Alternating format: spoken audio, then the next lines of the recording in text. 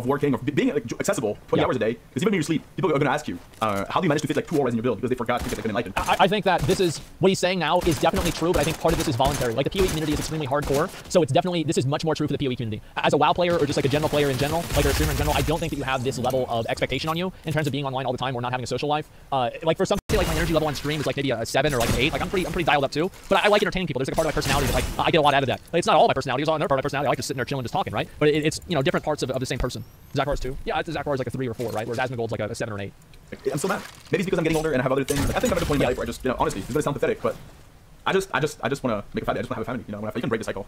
It's hard for me. Like to me, quitting PoE is just changing my life entirely. It's, yeah, especially like for me, it's with WoW. I'll be staying out. So everybody, take care. Well, appreciate it. What up? Bye. So yeah, I mean, it's definitely a sad video to watch. I mean, I think a lot of people probably feel this way, and especially streamers sometimes, they feel like they want to just like stop streaming. And I think also like it's the same as like what you were saying before about how like streamers, they feel like they have to say and do certain things. And like, for example, whenever an event happens or something happens, there are people like, oh bro, I'm just telling the truth that you a piece of shit. It's like, why is it every time somebody's like, oh, I'm just being real is followed by being a real piece of shit? The truth is harsh?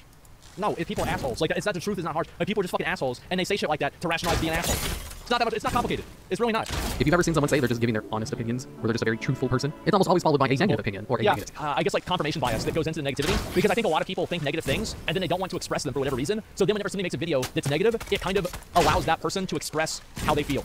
It's like negativity by proxy. For many of you can think of a couple of channels or WoW fan sites that are very negative with their opinions on the game. And they get lots of views because of psychology and the algorithm rewarding those opinions more than the more moderate, neutral opinions. I feel like I don't like that. I don't agree with that, because the implication there is either don't care or they're incompetent. That's 100%. There's no way that you can do something like the corruption vendor rotation and not be incompetent. It's just impossible. Like, and I'm just so fucking sick of hearing that that's negativity. You're right, it's negativity, and it's deserved, because I'm getting my time wasted by somebody who has no fucking idea what they're doing. It's crazy, man. Like, I've tried to be reasonable every fucking time. Oh.